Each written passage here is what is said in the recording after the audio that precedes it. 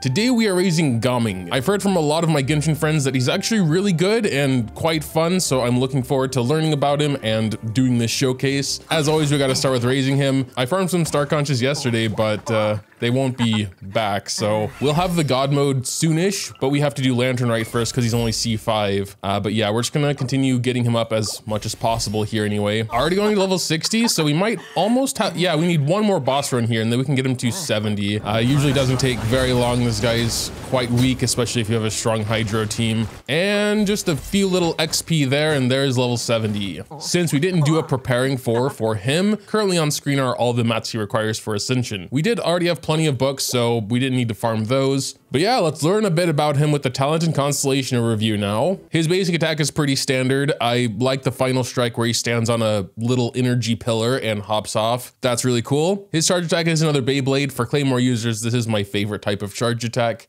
Gaming's skill, much like Cloud Retainer's, is basically a plunging attack. He'll basically only roll forward if he doesn't hit an enemy, but if he does hit an enemy, he'll get launched up into the air and can then immediately do a plunge attack. This special plunge attack via E does rely on the skill's multipliers, much like Cloud Retainer and her Drift Cloud Wave. Again, we will test to make absolutely sure his normal attack skill doesn't matter in this case, but for now that's what I'm assuming. Upon landing, he will consume 15% of his own HP, and he cannot go below 10% of his max HP. Gaming's burst is actually really interesting, so he'll summon a companion, which will attack the enemy Gaming is focused on. Once the companion's attack is finished, it'll roll back to Gaming, resetting his skill. If then, when he does another special plunge attack, he is still above 50% HP, he will summon his companion again, and the cycle resets and resets. So you have 12 seconds to do as many of these cycles as possible, getting your skills cooldown reset, doing another plunge, summoning another companion, etc, etc. With his first passive, Dance of Amity, he basically becomes a prime hunter set user, so he loses 15% of his max HP when doing a special E plunge, but with his first passive, he'll regain 1.5% of his HP every 0.2 seconds for the next 0.8 seconds, giving him 5 different HP changes in the span of a second. His other passive gives some healing bonus if he's under 50% HP, or if he's above 50% HP, a damage boost for his elemental skill. His exploration passive is a little weird, but we've seen it before. We get a 10% movement speed bonus for the team, but only during the day. Personally, I prefer playing in daytime, and often I am just skipping the clock forward if it's nighttime. But yeah, I still don't really like the time requirement. Looking at constellations now, C1 sounds kind of underwhelming. Basically, after doing burst, the companion does the attack and comes back to Gaming. It'll heal 15% of Gaming's HP. This, I'm pretty sure, will make him pretty much completely self-sustainable. So that's something, I guess, if you wanted to solo with him or just not take healers. But since I feel like he is especially going to be good with like Farina, with all the HP increase, decrease stuff and fanfare stacking faster, you kind of should have a decent healer anyway. C2 gives Gaming a 20% attack boost if he receives overflow healing. It's only for 5 seconds, but I imagine this will happen pretty often if you have any other sorts of healing in your team. C3 is talent levels for his skill, which I think is more important than his burst, so that's cool. C4 has him restore 2 energy every time he does his special plunge attack via skill. It doesn't sound like a lot, but again, after doing burst, you can do multiple plunges in a row. I've heard from one of my Genshin friends you can do 5 of these plunges during burst, so that would be 10 energy. And since his burst only requires 60, it's a pretty good chunk off of that. C5, of course, then being burst skill levels. C6 is a simple but very nice constellation. 20 crit rate, 40 crit damage, and the radius will be increased. It's the only one I won't have footage for because we don't have it yet. Very, very nice C6. So knowing all that, we are actually going to focus on his elemental skill primarily, but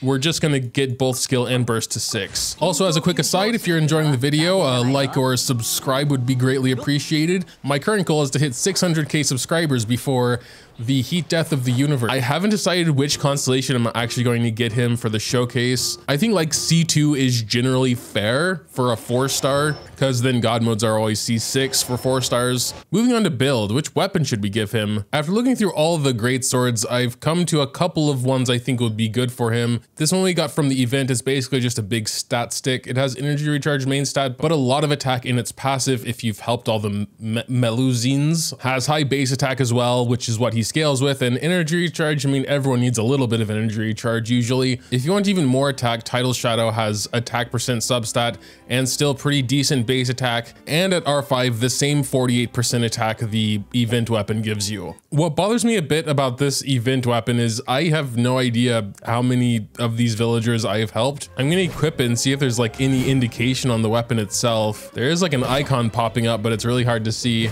Are those the different Melusines I've helped? I am kind of curious. So we have 512 attack now. He's not built yet, of course, but I'm gonna do this and I'll be back and I'll see if my attack actually goes up. Ooh, that was actually a pretty long quest. Okay, no. So I actually did some research. I know, crazy. So there are apparently 11 different quests down here involving these Melusines. Each quest unlocks 1/6 of the power down here, so you only need to do 6 of them. Completing more than that doesn't give you more power for the sword. I did the main world quest down there a while ago, and I just did one of them down there, and I would expect we get at least 513 at the very least from an extra 4% attack. So I guess if you're unsure, just equip the weapon, take note of the character's current attack, do one of those quests and see if it goes up. If it doesn't, it's already maxed out. And there we go, the final star. We did have to do a bit of crafting, but don't want to bother you too much with that. 565 base attack again is like the highest for a 4-star pretty much. There are a couple exceptions, but it's rare it goes much higher than that. You actually can see stickers around the sword as well now. I honestly would just go Serpent Spine because it's such a cracked 4-star claymore, but it is a battle pass weapon. It's not free, so we'll stick with this one. When it comes to artifacts, we're probably just gonna give him Hunter, like a lot of characters recently, but especially in his case, it's not just because, you know, Farina makes it easy, but like he himself makes it easy. He takes his own HP from E, he gets it back with first passive. He doesn't need anyone else to take full advantage of the Hunter set. 36 crit, dude. You just like, it's really hard to beat that. I mean, Golden Troop and its 45% skill damage is fine as well. You'll never have the other 25%, unfortunately, in that case. I think Shimenawa can be interesting as well. I mean, it's 50% plunge attack damage. The main problem I see is that because his burst can reset his E's cooldown, you would want to do E first, which would take 15 energy away, and then you would need to get that 15 energy back before doing burst. I think it could be interesting, but I'm not gonna bother with it because I feel like that'll complicate things. Crimson Witch, always a solid option for a pyro DPS. I still don't think it's as good as 36 crit rate, but if you haven't gotten around to farming this set yet, then it's always a solid option. So a quick look at the substats. I'm not going to explain them, just pause and look if you really want to, but we do have attack, main, pyro, and then crit damage, of course. None of them are particularly insane. His main stats are okay, I suppose. Ooh, we are very low on HP at 13.8. 2200 attack though, which is pretty high. Around 82 crit rate with the stacks, 147 crit damage. A little low on crit damage actually. Should have enough energy recharge. We got the pyro goblet, you know. And I guess since this is raising mode and it's supposed to be free to play, we are gonna try and go with as much of a free to play team as we can. Though I really would have liked to use Farina and Xianyun. We'll save that for God mode. We will 1000% have Binny in there. That's just a no-brainer. I do want to do some plunge vaporize, and Sting Show's like still the best off-field hydro, so we'll have him in there. And we would have to do a normal attack after each plunge to activate his passive water, but I think you're kind of supposed to do that anyway to cancel the animation. I think this could be pretty good, though Shanling might be taking away some of Gaming's vaporizes with her Pyronado, so I could swap her out later, we'll see. We haven't done the solo daily quest challenge in a while, so we'll start with that. Just Gaming by himself here. Okay, I don't think that's combat. No, it's not indeed. This one's not really combat either. Just gotta destroy these barnacles. Ah, here we go, Fishnado. All right, boom. Okay, it wasn't very impressive, but I mean, they have shields right now, to be fair, so just wait till I get my ultimate, then you guys are gonna be feeling the pain. Here we go, here we go. It's over for you guys now. So we're just gonna keep spamming E's whenever it goes back off cooldown there. Yeah, so we already got one off, come on. Where did the dude go? Oh, we have to be above 50% HP. That's bad. If we weren't soloing, it would have worked. We got rid of one already. All right, shield gone. Boom, 11K. Actually, not even bad solo. All right, that was a little tough, to be honest. Oh no, a timed battle challenge. I'm gonna at least heal him first. All right. Yeah, that was like a 14K. Unironically, not bad with no buffs. Okay, he interrupted my plunge. That was so stupid. But they were very generous on the time they gave us, so that was actually pretty easy. We'll go and use the full team now, and we do have some resin to use. How am I doing on these books? Oh my god, okay. I'm not sure if we can take care of Emperor of Fire and Iron since it's a fire dude, you know, but we'll try one run. I mean, we actually have time to basic attack while waiting for our skill to be off cooldown anyway, so it's fine, honestly. I mean, actually, we should be able to do it pretty easily. We're still doing like 15K to this dude, which is pretty impressive. I think Xianyun is stealing all of our vaporizes though, which is kind of annoying. But I mean, that went perfectly fine. It took obviously a little longer than with my whale ass Nuvolette team, but you know, it still worked. We'll try the new artifact domain. Unfortunately, we have no geos in this team. We'll see what we can do. Yeah, a lot of elemental things. I kind of forgot which enemies we have here because again, I'm usually just kind of wailing through them in a few seconds. So it like literally doesn't matter, but this will be a little bit of a problem with this pyro slime here. He's definitely taking a bit longer to actually get out of here. We're unfortunately out of Binny Ring now. We haven't, oh, I mean, there was a 30K. It's not horrible. Those artifacts sure are though. Ugh. Let's try Whale Weekly Boss. Ramping up a bit in difficulty now. So we couldn't do much preliminary damage on him. But we'll see what we can do when he gets disabled here. Granted, we can even beat this thing. Ooh, there was a 50K. That must have been a vaporize, I reckon. 52K. Oh, Binny's buff is unfortunately gone. Yeah, this dude is back now. We gotta destroy his shield. Now we should be able to do something against the whale. All right, here we go. We're gonna start off with an E and then do his burst. Just keep basic attacking until the E comes back here. There we go. We got a little 46K. I mean, nothing insane here, but we have like a lot of passive damage going on from all of our other supports, so they're doing stuff as well. I mean, we almost got the whale down, so not horrible, honestly. He has a bit left. I'm hoping we can take care of that before we have to like get swallowed again. Okay, there we go. Definitely a bit more of a pain than usual, but again, not really an issue. What about Shogun? Ow! I was a little too careless with those exploding things. But I mean, we halfway killed her before she got her shield, which is pretty decent, actually. Oh God, this thing. Oh no.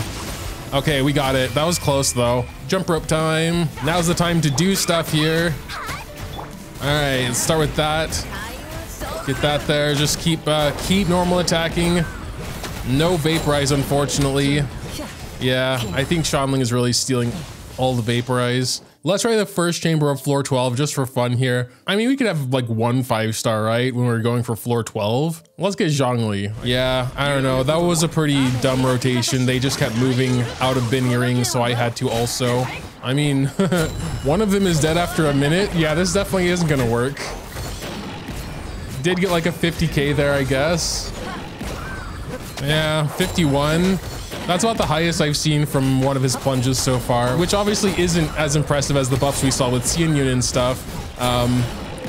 Okay, hey, wait a minute. We got through this side with 7 minutes and 2 seconds left, which means if you just have a decent enough team and kill the serpent here in 2 seconds, it's basically like floor 12 viable when you think about it. Nah, I mean, I probably could have done a little bit better. And obviously I would just take Xianyun if I was going to take a free 5-star, but I don't know. I feel like that's kind of cheating a little bit. Okay, fine. 1 run with Xianyun just for fun. The people who have Gaming probably have her since like they're on the same banner and all. Kind of makes sense. A part of me just kind of wanted to save the really cool stuff for God mode. But I mean, it's still going to be so much different when he's 90 in a 5-star weapon at C6 anyway. All right. Oh yeah. That is a little bit different. I just saw a 120. It's hard to see what we're actually doing now. I did definitely see a 120 something earlier, so we're definitely getting a big boost. Yeah, there was a 118. We're not even in Binny boost anymore because the dude's outside of it. Still not a super fast run, but it is at least like probably possible to kill the serpent in a minute 10. Right though, we also got to do 1 quick test since I said I would, but I'm pretty sure it's pointless. 5146. Yeah, 5146 non-crit, very consistent. We honestly should be able to just like level it up twice just to make sure. 5146. As suspected, it doesn't do anything for his plunge attack. In his case, though, I don't think basic is completely useless because as you saw while we were playing, we do need to wait a few seconds for his burst dude to come back to him so it resets his E, which means, you know, we could get a couple normal attacks off. And especially if you have Binny, he's going to be infused with pyro damage anyway, so could be some decent normal attacks there once he's actually raised. And then if you have Xianyun, you know, you could do an E plunge and then perhaps a normal plunge just by jumping. So then the basic attack would really matter because it would definitely rely on this multiplier then. I suppose that'll pretty much do it though. All in all, I think he's a really fun character and has a lot of potential, especially with Xianyun. I feel like mine is especially weak for this showcase because we also forced him into a only 4-star team, but I guess that does make more sense for a raising mode anyway. That being said, I am looking forward to putting him in my whale team when he's level 90 C6 with a 5-star weapon, etc. See his like at least closer to his full potential. Until then though, let me know what you think in the comments down below. Thanks as always for watching, and until next time.